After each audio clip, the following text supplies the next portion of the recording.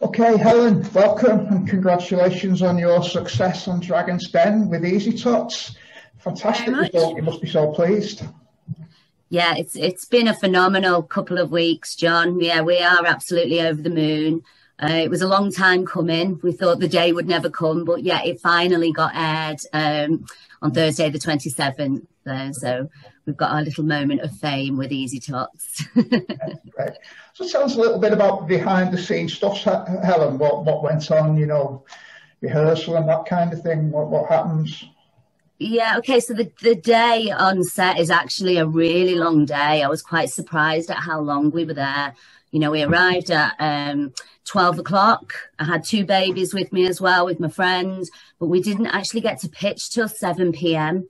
So we were kind of cooped up doing little bits of filming all day, having your makeup touched up. And every time the door knocks, you think, oh, I'm up now, and it's something else. But so yeah, a long day, but that obviously gave me lots of time to prepare and run over my pitch as well. Do you actually get to go into the den before it starts, or is that the first time you see it? So you don't get to see the dragons or anything before you actually walk out into the lift, but we did get a sneak glimpse of what the room looks like in one of the pre-film sections, because they do pre-film you in the lift beforehand to get the best footage. So I did kind of see what the room was like, but it was without dragons. Okay. So how did you feel when you got to the point of when you're at the lift and you're actually pressing the button? That must be quite nerve-wracking. That was incredibly nerve-wracking, because I knew then that was my point. This was it now. So I was just telling myself to get through it, a little bit of fight or flight, and you're thinking, I can't do this, but somehow you just do. You're just so out of your comfort zone, but you know that this is the chance for your business that you'll never get again. Yeah. But you did a great presentation. Obviously, you knew your numbers. So do you have to do that in one take, or do you get a chance to redo it if you fluff your lines, or is that it? It's just one go? No, 100%, John. You have to nail it first time. There's no retakes. In fact, there's actually no physical cameras that you can see in the room. Everything's kind of embedded in the walls and whatnot. So you literally are having a direct meeting with the dragons. So you walk in, you stand on your spot, and you launch into your pitch straight away. And then after that, you think that the worst is over, but then you've got 40 minutes of questions, which are then condensed on air down to just 10 or 15 minutes. So it was quite enlightening to know actually how I responded, because obviously you forget. It's been quite a while since the actual pitch, and you never know what they're going to actually choose to broadcast. That's interesting. I didn't realise that. I thought the questions that you saw were actually the ones that you got. So yeah, they were a portion of them. The questioning for some people, I believe, can go on for more than an hour. But for me, it was about 40 minutes. And yeah, there's some grueling questions there, because you do get pulled over the coals. It is kind of you do bare your soul, and it's a warts and all kind of situation. So there is an element of risk there.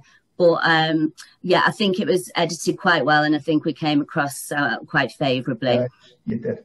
It got very tense though when one dragon after another dropped out. I mean, I was feeling it just watching it. So how were you feeling it when you got down to the last 2?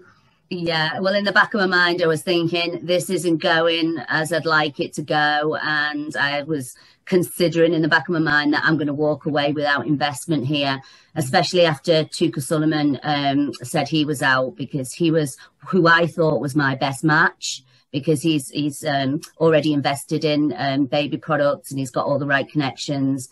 But, in the end, it was the best result for us.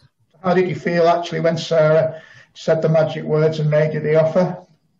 Well, Sara was fantastic all the way through. She was great with the eye contact, and she made me feel very welcome. And, there was many questions that she asked me where it was like, sell this to me now, because I could tell that she was sitting on the fence. And I encouraged her. I think I did really well at getting my point across. And and moved her across the buying line, so to speak, and she made an offer, which was a huge relief, as you can imagine. I'm sure. I really like the fact that you accepted it straight away without all the talking to the wall stuff. Was that just a spur of the moment? You just thought, this is good, I'm going to take it? Yeah, I think I knew that was the only offer I was going to get. I knew what my cap was going to be, and I thought it was likely that they would offer, you know, all of the money, but for more percentage than I originally asked. But I know what that value is to my company, so it was a no-brainer. So no, I didn't need to talk to the wall. I just was very, very thankful and very, very happy. Yeah, I know you met up with Sara last week. So how did that go? And was that the first time you've met her since the show? It was the first time we've physically met. We've had multiple Zooms, and we're in a WhatsApp group and whatnot. But to actually get the opportunity to visit her at her headquarters at Crafters Companion in the Northeast, it was a wonderful day. She introduced me to all of her team and said, "These are your extended team." She's give me a team of graphic designers to work on our next packaging straight away. And we had lots of fun in a studio where we did Helen and Sara's big chat, where we answered questions from our social media followers, which was lots of fun. And we can't wait to get that out there next. So you've done fantastically well, Helen, with EasyTots up to now. So how do you see it changing now that you've got a dragon on board? I don't know. We have high hopes because she's very, very hands-on, and she's very, you know, invested in the businesses she chooses to work with. So, yeah, we are getting prepared to make our products more store ready and improve our offering for retail. And she's also already helped me with some warehouse space in the USA in her Crafters Companion warehouse there. So I've been able to launch already, even before completion, on Amazon in the USA. Right. And finally, Helen, you've been a member of St Helens Chamber for a long, long time, and you've had support through the Business Growth Programme and also the Business Growth Grant. So just tell me, how much has that support helped you and EasyTots in getting to where you are now? Yes, certainly a few years ago when we were much smaller and there was just myself in the business, accessing the support from the Chamber was really crucial at the time to helping me move forward.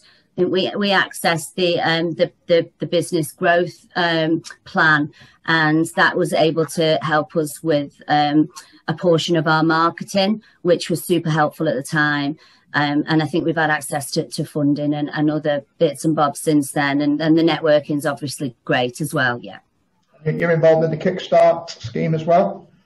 Yeah, we took on two Kickstarters, which was well timed for us just before we've, you know, got really busy as a result of Dragon's Den. One for admin and one for pick and pack. So that's been great as well. Great, that's fantastic, Helen. Thank you so much for taking your time out of your busy schedule. Look forward to seeing you again soon at the Chamber. You're very welcome to bring Sara along as well if you can. That will be fantastic. So, okay, Helen, that's great. Thank you so much. Thank you. Thanks for having me. Bye. Bye.